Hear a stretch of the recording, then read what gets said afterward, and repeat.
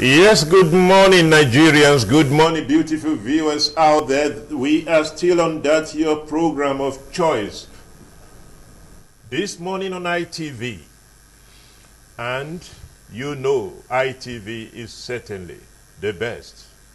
We have arrived at that discourse segment of this program on nationalism and you. Nationalism and you. The spirit of Mother Nigeria beckoning on all of us to participate in the process of nation building. This morning is a beautiful morning, and you know it is the 5th day of August 2021. We will be taking a look at yet another perspective of restructuring, engaging the specific. Restructuring, engaging the specific. And with me to discuss this morning, we are having in the studio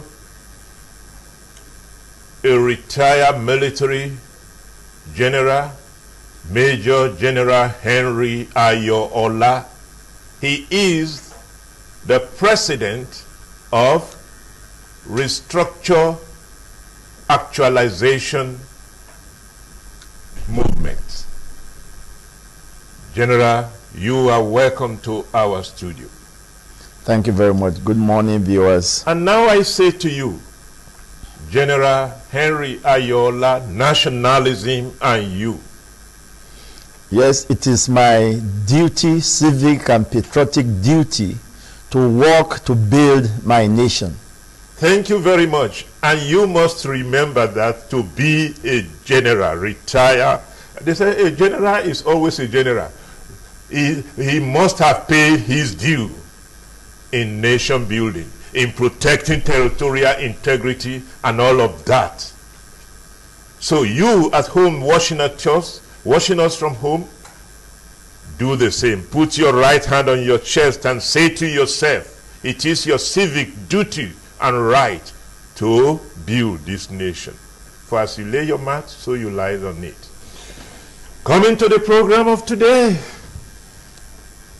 restructuring, engaging the specific. Tell us more about yourself and your organization.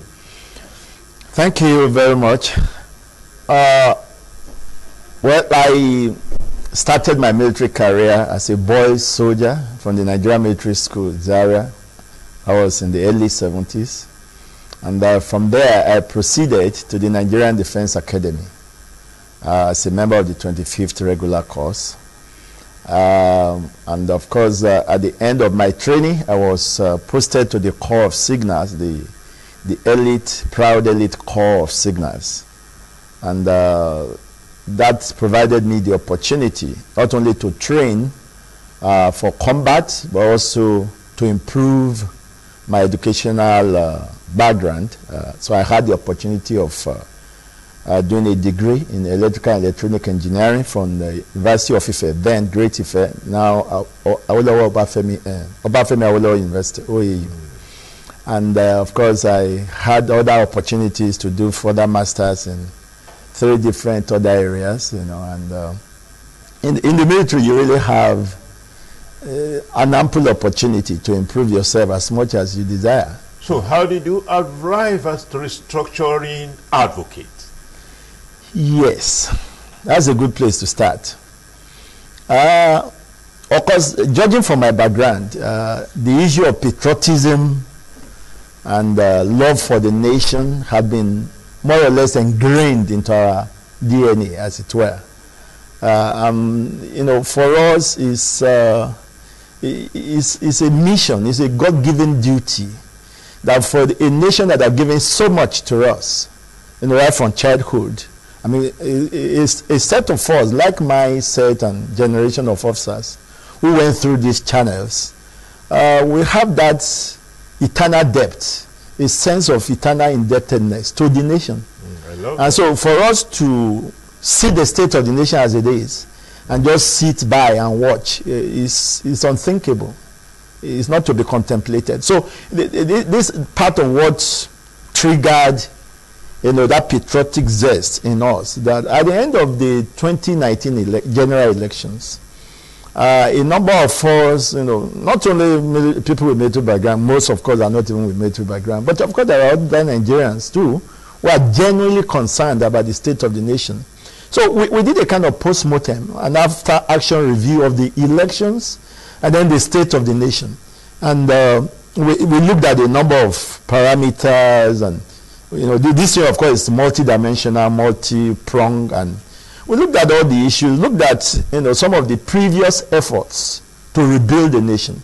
We looked at the 1994-95 Constitutional Conference. We looked at the 2005 Political Reform Conference. We looked at the 2014 National Conference. We looked at the APC Committee, the report of the APC Committee on True Federalism, headed by His Excellency Governor El-Rufai. We put all of those together, and we saw fantastic recommendations in some of these reports. It became clear to us that one simple, square and simple solution to dealing with a whole lot of our national issues will be restructuring.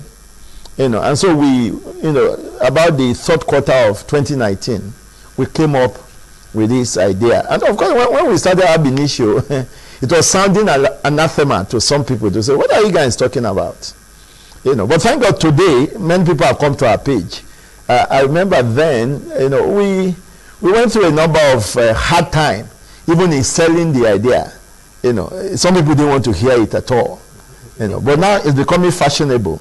And many more people, the governors have come on board, many more people are now talking about restructuring. In fact, we are now actually being skewed in the space for restructuring, but we still remain the harbingers, the people that open the door. By your experience in the field as the chairman of the restructure actualization movement, do you sense that all Nigerians are, that is, speaking across the nation, all the regions that constitute the constituent of Nigeria, are they all pro-restructuring? Oh, very good question. Thank you so very much. Well, at the beginning, like I said, like he said, that every truth passes through 3 stages. First, it is ridiculed. Secondly, it is violently opposed. Thirdly, it becomes self-evident. So this idea too has passed through those 3 phases. We are now at the phase when it's becoming increasingly self-evident that this is the way to go. In fact, from some of the reports of these conferences I mentioned, we have up to 74% consensus. Like the report of the APC Committee on True Federalism, that of the National Conference of 2014 also. In fact, all of their decisions were taken on the premise of not less than 70% consensus. And most of them were actually getting at the level of 74% consensus and above. These are a dramatic illustration of the consensus that is already there. In fact, that is what gave the origin to our name. We felt that there's already a groundswell of consensus, and that we are not just simply advocating. It's not like we are begging for it. We are not just trying to postulate. We are saying that there is already a groundswell of consensus. And so what remains really to be done is how to actualize it. Right. So it's taken for granted that there is already a consensus. Okay. Yeah. Now, talking about engaging the specific of restructuring, what are you specifically looking at when you're talking about restructuring? Thank you very much. The word restructuring, we don't want it to be just one of those buzzwords, you can put it in many ways. Me coming from a military background, you can say it's a reorganization. You can say it's a revisitation to the fundamentals. You can call it a rejig, if you like, or you can call it devolution of power, structure, power, responsibility, and resources. So whatever fancy phrase or name you want to give it. But simply put, we all do that even in our individual lives. I mean, you hear people talking about, resolution at the beginning of every year. Before you make resolution, it means you've done some review of your life. How did my life go in this year that is ending?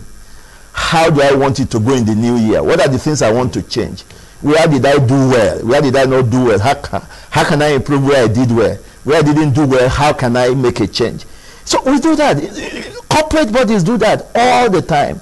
Everybody does that. It's simple, but you know, it's like what John Benashore says, that the moment you want to believe a thing, you suddenly begin to see all the points against it and become blind to all the points. You begin to see all the points for it and become blind to all the points against it.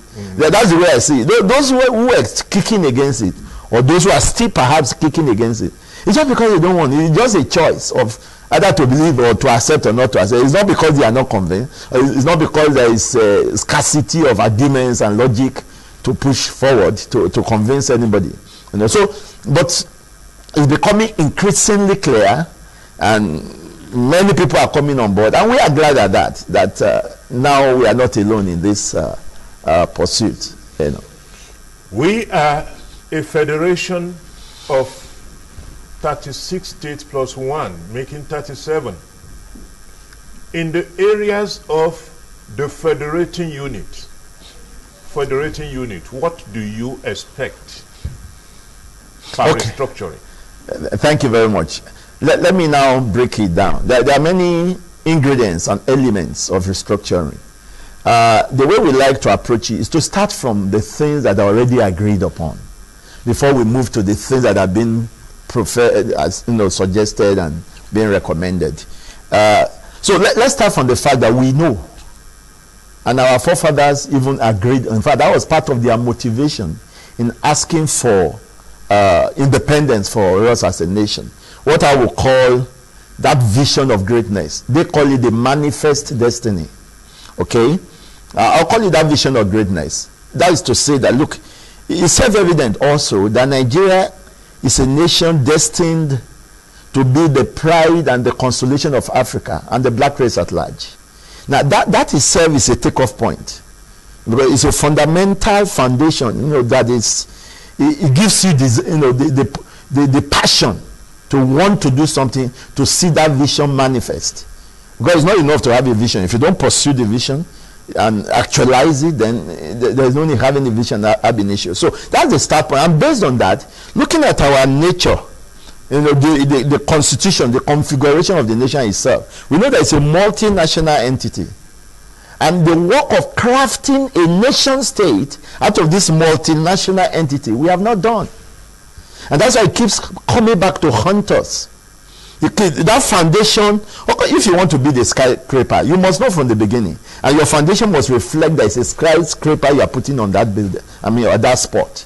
But if you didn't do foundation, or you put a foundation for a bungalow, and you now want to put a skyscraper on it, it won't work. So we have been evading that serious work, that difficult work, that difficult decision to actually craft a nation state out of this multinational entity. And so that's a major point. And so for us, we feel, based on that will be the start point, to first of all craft a nation state, and then espouse that vision and propagate it, cast it, communicate it, ingrain it, put it in our educational systems. Let the children grow up nurturing that vision, seeing it, and then they'll be ready, of course, to pursue its fulfillment and actualization. And then that brings us to, so what kind of system can we run? Know that this is the nature, the configuration of the nation.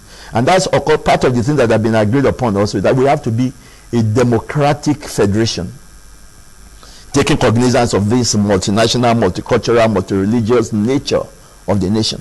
It has to be a democratic federation. And that also our forefathers agreed on, and that's why we've been running what we've been running.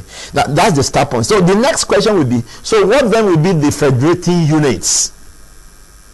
Yes. Okay, and again, based on all of these reports and some of the work we have done, both in engaging, in consultation, in doing meetings, town hall meetings, conferences, summits. We had our national conference 25th of February this year in Abuja here, in the Merit House. And it was terrible, well attended, wonderful, and again, it encouraged us, because when we saw the caliber of persons that joined that conference. Some spoke, especially the other ones, the senior people, who, citizens, they spoke by Zoom and all of that, and it was quite encouraging. So that the federating units, of course, that's where we have to agree. What we have done as a movement is to create a template, because we are not supposed to think for the people and just close it up and say this is what it is. No, we can't do that. But we have put a template in place to facilitate the discussion, the conversations. Okay, so the next thing is, what are the federating units and how many are they? Yes. Okay. Now, some people have suggested in some of this report that we should use the current the zones, the 6 zones we have, as federating unit. That's one option. Okay. There are others who have felt that, the 6 zones as they are configured, they didn't take cognizance of the geostrategic, cultural differences sufficiently, that we are going to have to refigure and maybe get about 12 zones that will become the federating units. That is also one possibility. There are some who even think that we should go back to the 12 states and use those 12 states as the federating units. Then the federating units can now have their own constitution, create the number of states they want, the number of local governments they want, like it was in the First Republic. So the federating unit have the freedom to run the way they want to run. That is the idea. That freedom will be there. They will have their own constitution and all of that. Then the next thing is, what are the functions you want to devolve to the federating units? Okay? We know, for example, that right now, and of course it happened before, right now you have so many federal ministries. But when we come to this restructuring, you'll be having just a few, defense and security agencies, the issue of fiscal control and monetary regulations, or foreign affairs, custom, immigration. Those central, that must be obviously centralized, will remain. All others will devolve to the federating units. Okay, that's one. Then, of course, when it comes to resources, we look at the 68 items under the exclusive list of the current constitution, and look at all of those resource-based ones, and also devolve them to the federating units. Then, of course, when it comes to functions, I've talked about functions that got to do with ministries. Of course, things like, apart from ministries, things like critical infrastructure, basic assets that cut across nations, like is done in other federations of the world, like trunk roads, like aviation, like railway, the federal could still hold all of that, so that they can facilitate, but these are capital intensive projects that maybe the states may not be the best to handle, of course. So those ones will be there. Then, of course, you come that there are so many issues in it, that the issue of local government autonomy will also come up.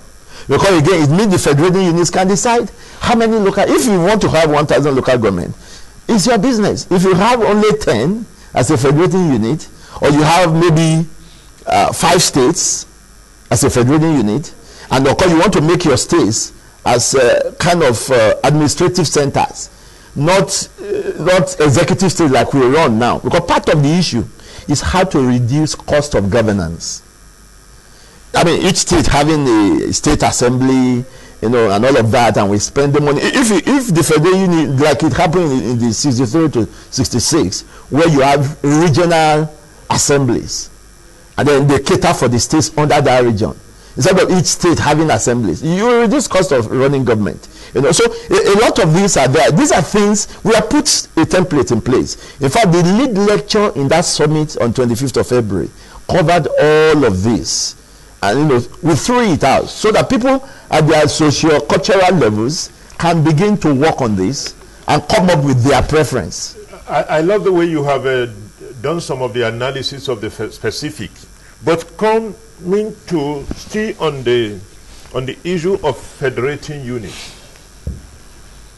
have you not come across the fear that we started with 3 regions federating units, and we moved into 4 region federating units, and from the wisdom of the past leaders, be it military, I think military, they thought some of these federating units as of that times were very antagonistic to one another at those periods, and therefore a Nigerian nation that ought to be unitedly knitted together were being torn apart by the rivalries of the supposedly powerful regions.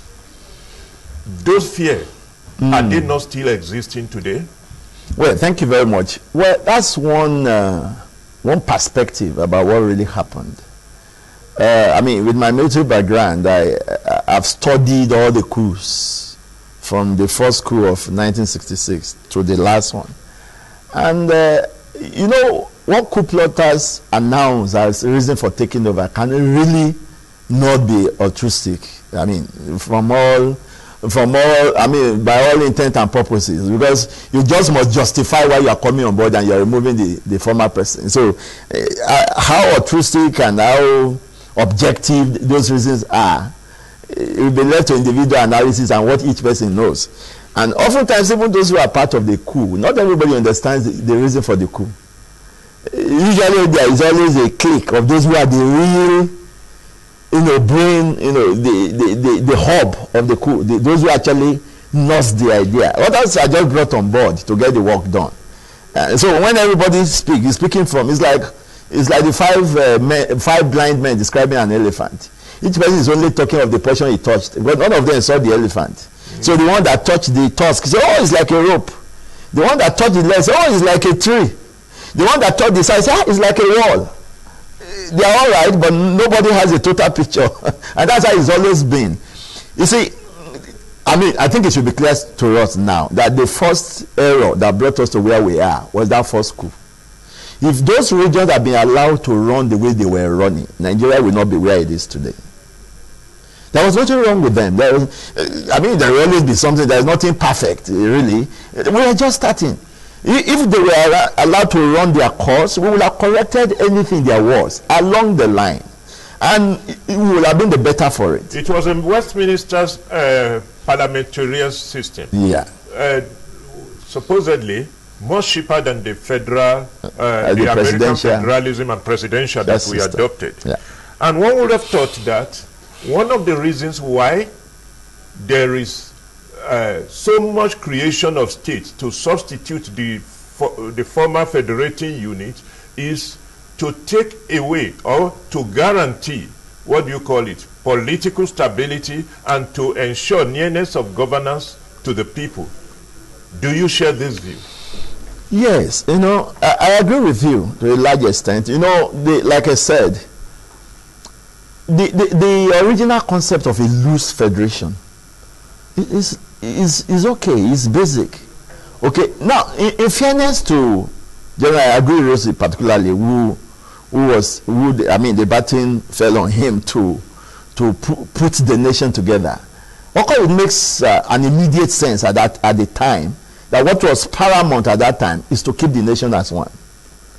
So it is with benefit of hindsight now that we can make some other comments. But for him on the spot at that time, don't forget he was the GOC of the army before that coup and before he now became. So it's not as if he was a politician, neither was he envisaging or prepared for the assignment that suddenly now fell on him. So of course the first priority at that moment is how to keep the nation together, and hence what led to that decree of unification. So one wouldn't blame him. As a person, it was the circumstance that created that necessity at the time. But if you look at other nations that are federations, the issue of a strong center is not even a requirement. The looser the center is, the better. Look, when you allow a system to run and you see the benefit in the system, each person will be determined to sustain that system. Look at Europe, for example. With the intransigence of Hitler and all of that, nationalism was engendered. Okay? And everybody went that way until later, by themselves, they saw the need to unify Europe again. It started with, you remember the EEC, and then before it became European Union, it was European Economic Community. In fact, before it was European Steel and something, which was the precursor of the European Economic Community, and then they are now going to the European Union. Let me reveal this question. Yes. Talking about federating unit, with the level of agitation that are ongoing on regional basis, and the secessionist propaganda and the rest of it, don't you think that the fear of reverting to a regional, what do you call it, a regional federating unit is more pronounced than before? Very well. Which was the essence, which was some of the reasons that were given for making states creation the federating unit. And taking into consideration that we are copying the American federalism, that's presidentialism, which also her own federating unit is are the states. Yeah. Let's look at it this way. The issue is, first of all, you cannot have national cohesion first of all without having cohesion within the components. So if we do the regional system, it builds the cohesion among the regions. Either you call them regions or provinces or federating units, depending on what we want to call them eventually. Because when those come together, then they can then come better together at the federal. Okay, that's the idea. That you cannot have a strong center without having a strong first components at the level of regions or federating units. And one of the good things about the federating unit, even when between 63 and 66, we saw how each region was making steady progress. There was healthy competition. Each region was tapping and harnessing and honing and harmonizing its resources, developing at its own pace, encouraging peak performance and productivity, encouraging fair and healthy competition. All of those are basic ingredients of modernizing nations. Anything different from that, we just be going a rigmarole, and that's what it's been. So most of the problems we're talking about, they've been there. It's just that they have come to a head now. That is why they are now forming bases of agitation. The truth is that the system we've been running has really never worked. When people talk about restoring something or they use the word casually, I'm not very enthusiastic about that, because as far as I'm concerned, we've really never really worked. Whatever we had against in the past were fortuitous. General, in your opinion, do we need another national conference in order to restructure Nigeria? No, I think we have wasted enough resources on doing conferences. All of these reports, all of these reports that I just mentioned, those are 4 reports that are there. In fact, if you look at the report of the 2014 National Conference, they also listed these previous efforts. And if you look at that report, is about 999 pages, the one of 2014 National Conference. Okay, the one of APC Committee on True Federalism is about it took cognizance of all of these previous ones too, and even compared them. In fact, the end part of his recommendation was that he did a comparative study of those previous ones with his own. So these ones, they are there. In Nigeria, there's hardly anything that has not been researched into. It's our political will and strategic pursuit to actualize those recommendations. I don't understand. It's like the state we are is the Eldorado some people want Nigeria to be, or is our golden era. Because it's clear enough that what we've been doing is not working. It's not just now. It's just that, of course, the circumstances we have found ourselves are kind of amplified the fault lines of what have been there all along. And because some of the things are being done with reckless abandon, so they've drummed up attention. For those who were not aware before, everybody is now aware. And that's why it's creating more agitation. But the basic fundamentals are just not there. Let's look at it from the point of the development studies. What we are passing through in development studies is what we call transition crisis. Because if you don't pay the price initially, you will pay the price eventually. That's what we are going through. And it's now an opportunity for us to manage this transition crisis and transit into becoming a modern, new Nigerian nation. Like most nations have passed through this phase before, in different ways. Some were more subtle than ours, because perhaps they learned their lessons very quickly. And they didn't wait until it got to this kind of crescendo, this kind of brink, before they made their changes. But it's okay. It's just for us also to recognize that this, what appears to be an adversity, is actually an opportunity for us to craft a new nation, okay, to put fundamental things that make nations to work in place. Let me give you there's a book called Why Nations Fail by Achimoglu and Robinson. What they did was to make an argument, which I agree with them. And they used the example of the Nogales. The Nogales are found in Mexico. They are also found across the Mexico-American border in Arizona.